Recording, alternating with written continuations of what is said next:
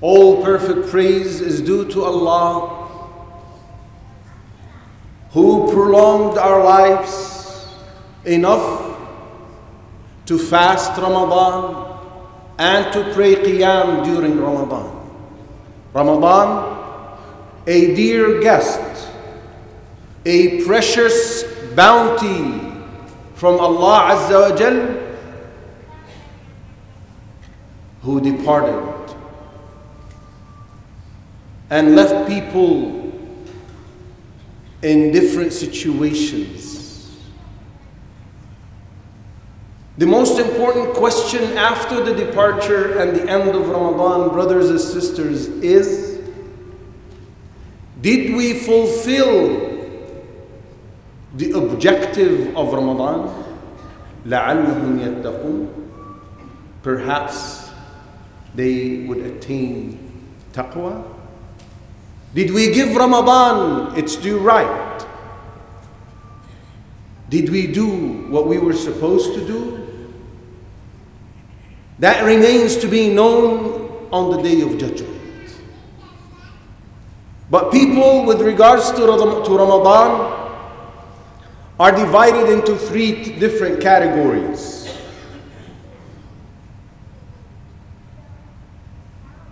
The first category are those who were actually upon obedience and worship before the advent of Ramadan.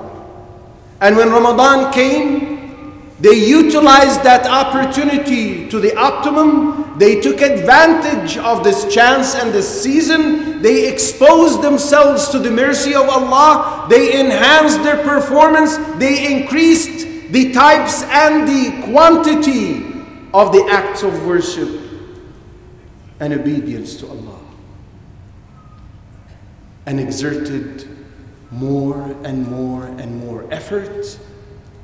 And therefore, by the end of Ramadan, they were deserving to be higher in rank with Allah and to be amongst those who were deserving to be saved and freed from the fire of hell. We ask Allah to make us amongst them.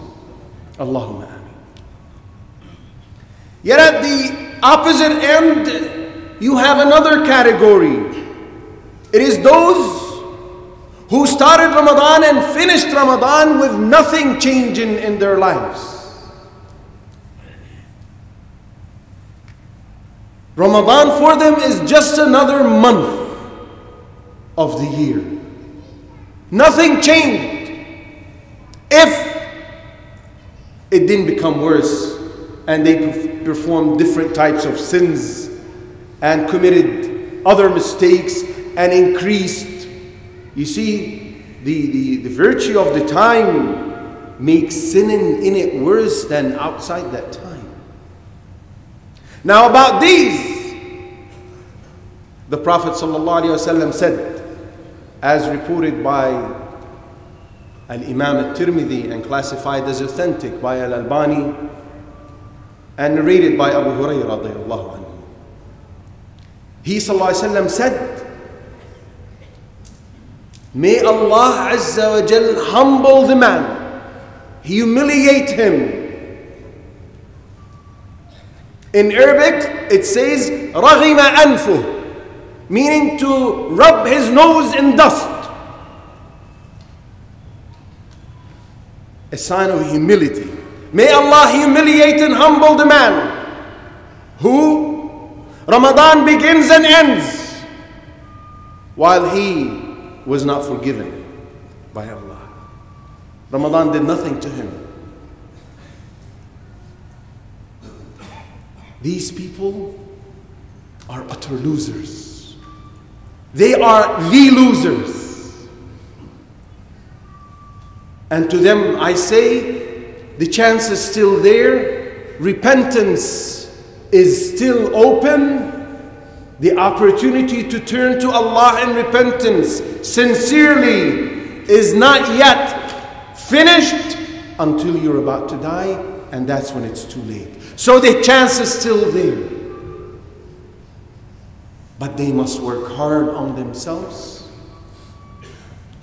to change their state, to change their situation, to change their style, and turn themselves into better Muslims. The last category represents the majority of the Muslims. It is those who were heedless, sinned before Ramadan. But as soon as Ramadan started, they worked very hard. They strove very hard to please Allah. They fasted, they prayed Qiyam, they recited Quran, they spent charity, they attended as much as possible study circles and learned as much as they possibly could. They shed tears when they prayed. They supplicated Allah, confessed to their sins, and asked His pardon. They lived a beautiful, beautiful month. They felt as if they're flying in air. But the problem is, as soon as the first day of Shawwal started, things started to go back to the old state.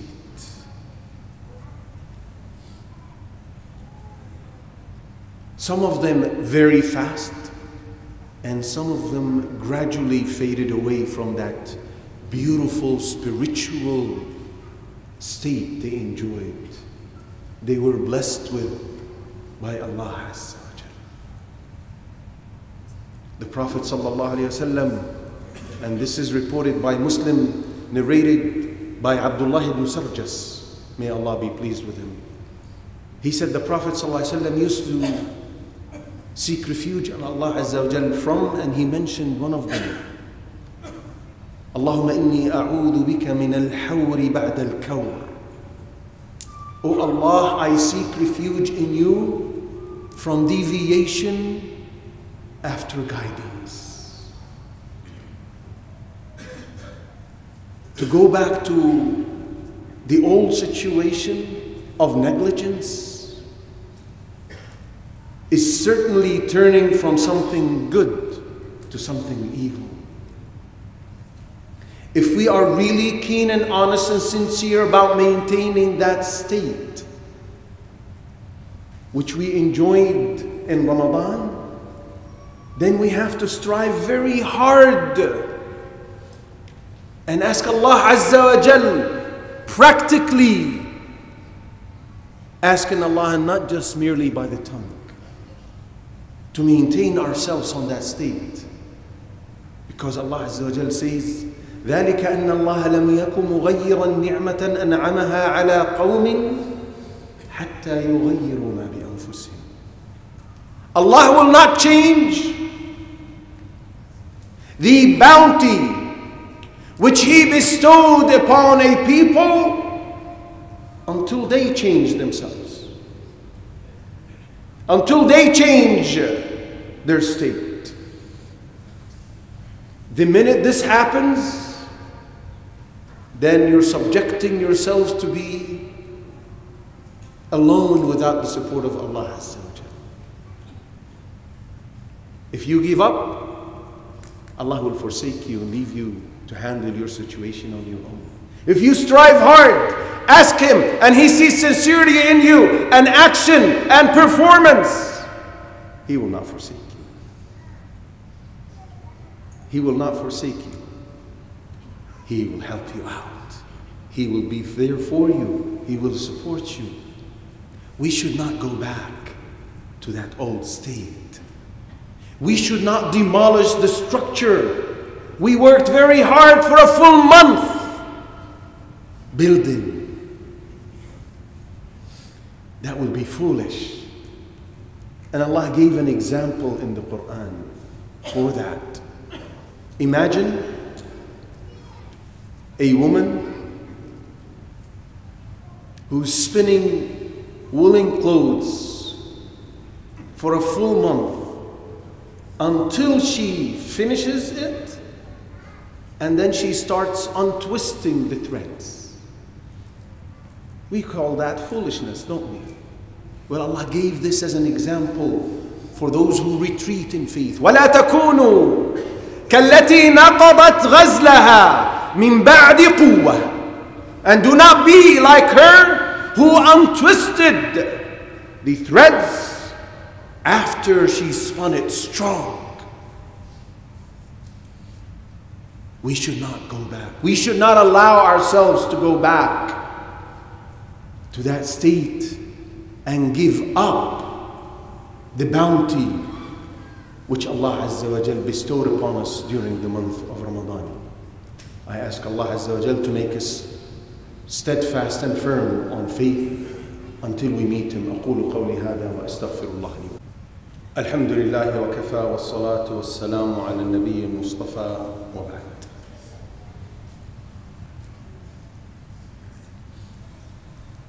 Do not be like her who untwisted the threads after she spun it strong.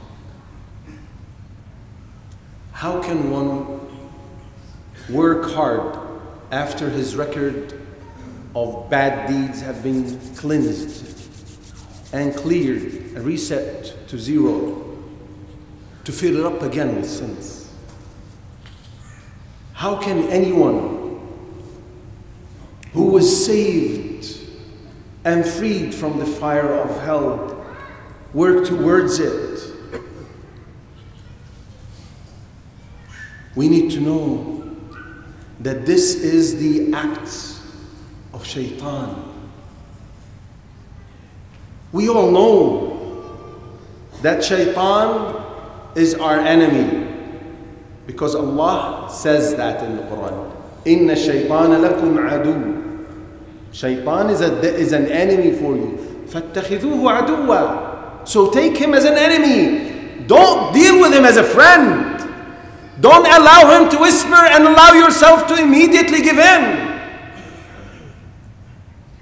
Shaitan is going to work very hard. See, the scope of the project of Shaitan is to make us all go to hell with him.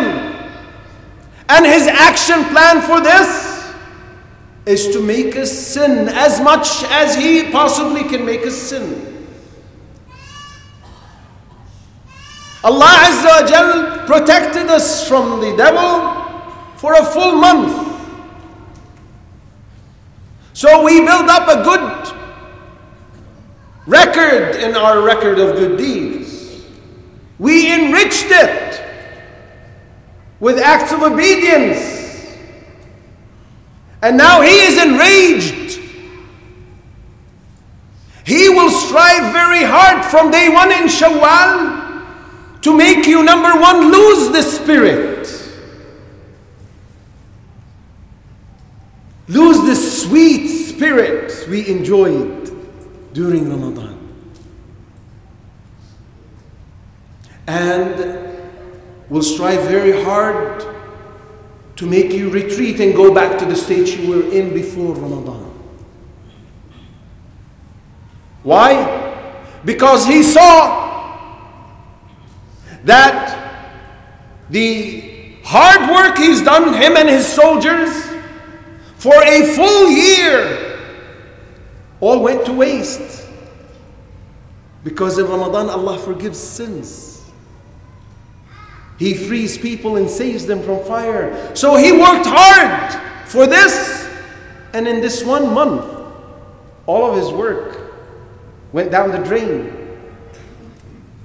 It's fruitless. So he wants now to go back. He is adamant on making you go back.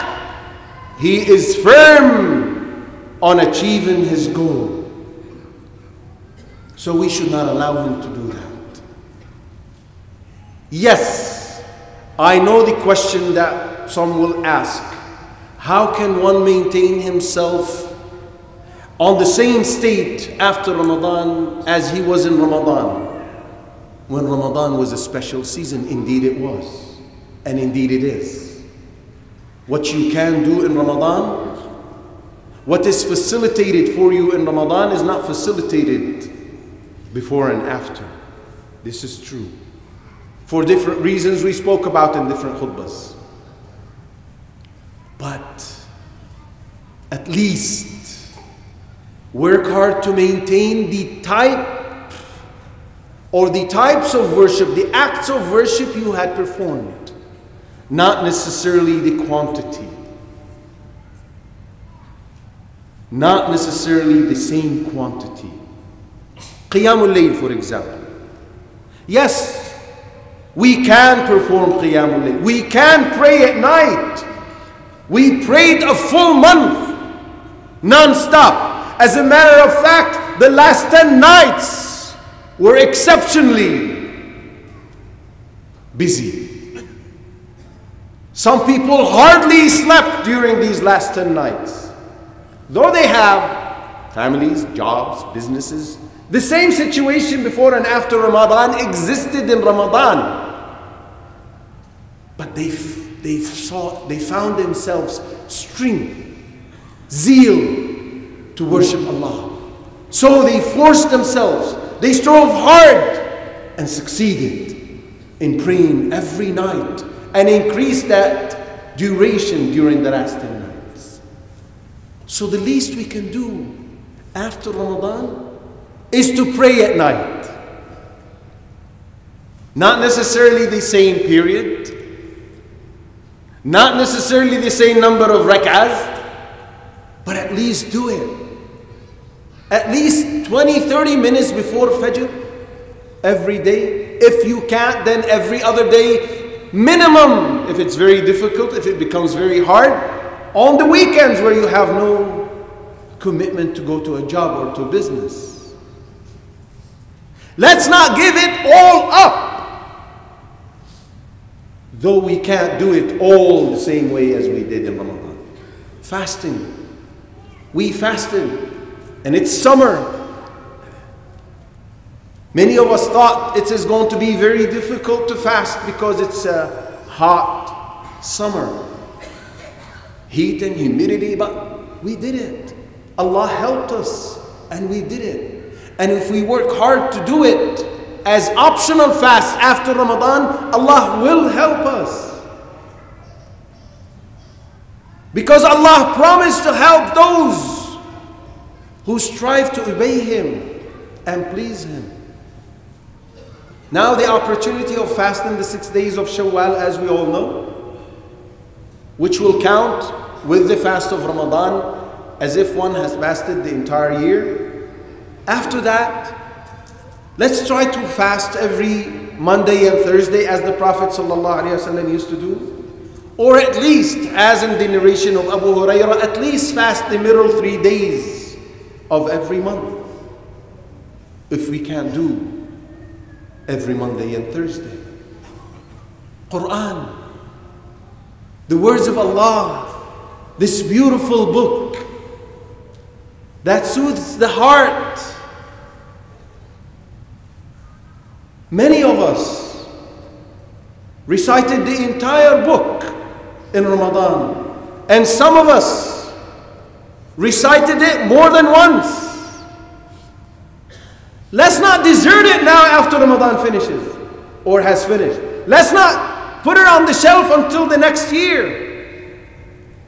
Let's have a deal with ourselves to recite a portion of the Quran.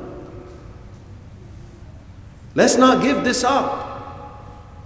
Beautiful words said by one of the scholars. He said, I reflected upon the saying of Allah. علم أن سيكون منكم مرضى وآخرون يضربون في الأرض يبتغون من فضل الله وآخرون يقاتلون في سبيل الله. He has known that some of you will be ill, and others will strike in the land, meaning travel, seeking the bounty of Allah, meaning provision through business and trade. And yet others fight for the sake of Allah. Then he said, indeed our Lord You knew their situation. You knew how weak they were, how preoccupied they were. So what is your instruction to them? What is your command to them? With this being their situation, ill, traveling, fighting for your sake? He says, فَقَرَأُوا مَا تَيَسَّرَ مِنْهُ. So recite as much as you possibly can from it, referring to the Quran. Astonishing, isn't it? When you're traveling, you're allowed to break your fast in Ramadan, shorten the prayers and combine them. When you're ill, you're allowed to combine the prayers in certain situations. When people are fighting for the sake of Allah, the entire shape of the prayer changes. But the one thing that remains as an instruction, don't give up the words of Allah. Don't desert the words of Allah. Recite the words of Allah in all situations, even in these situations. Subhanallah. One might ask, I have a wife, I have children, I have a job or a business, I have relatives, I have other commitments. I hardly find time. Truly and sincerely, I have no time. By the time I finish all of this, in addition to other commitments, and then naturally WhatsApp and Facebook, by the time I finish all of that, I have no energy nor time to recite the Quran. It's a shame. It is really a shame how we manage to find time for everything that was just mentioned. And when it comes to the book of Allah Azza wa Jal, we say, no time, no energy. We have time to chat on WhatsApp and other means of communication. For hours. Some people chat while driving. Some people chat in the bathroom. Some people chat in every situation they're in. And they manage to have time to comment on everything they receive on Facebook, share and forward and... But when it comes to the book of Allah Azza wa Jal, they don't have time. They have time to play games. But when it comes to the words of Allah, they have no time. The fact of the matter is, brothers, is that we do not lack time. We lack commitment. We lack determination. When we have these two, when we become committed and determined not to make a single day pass without reciting a portion of the Quran, we will certainly find the time for it. It's just a lack of commitment on our side. Brothers and sisters, let's build up on what we have accumulated over the month of Ramadan. Let's work hard not to lose the profit we gained in Ramadan. Let's try to maintain ourselves as close as possible to the state we were in during Ramadan. Though, as I said, it might not be the same quantity or duration, but at least let's be committed to do. And trust me, when Allah sees sincerity in the heart, He will help. He will enable, He will bless, He will put barakah. You will see the barakah in your time. You will see how you are able to do things you thought undoable, not possible. But that's when you were working in the worldly scale. But when the scale becomes the scale of Allah, things change. Things are different. We ask Allah Azza wa Jal to enable us to maintain the good deeds we performed in Ramadan, and to maintain ourselves upon the state Allah Azza wa Jal enabled us to reach during the month of Ramadan. And we ask Allah Azza wa Jal to make us amongst those who succeeded in Ramadan, who were accepted in Ramadan, who were saved from the fire of hell in Ramadan. Allahumma ameen. اللهم اغفر لنا ذنوبنا وإسرافنا في أمرنا وثبت أقدامنا وانصرنا على القوم